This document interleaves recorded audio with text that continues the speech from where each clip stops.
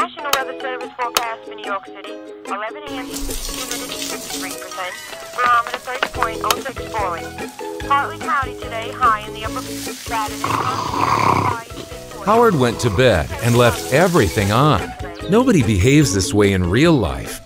Think of the waste, the enormous bills.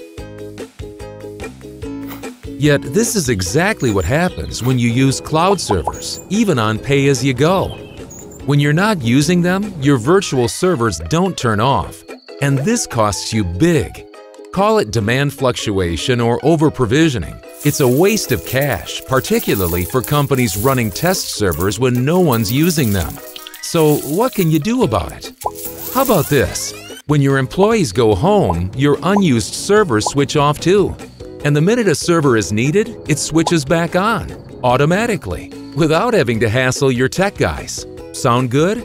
Well, this is exactly what Cloud Machine Manager does, cutting up to 90% of cloud costs by turning off servers when they're not being used. Cloud Machine Manager works on the fly, turning idle servers off and, importantly, back on when you need them, automatically, ensuring that your employees can get straight to work.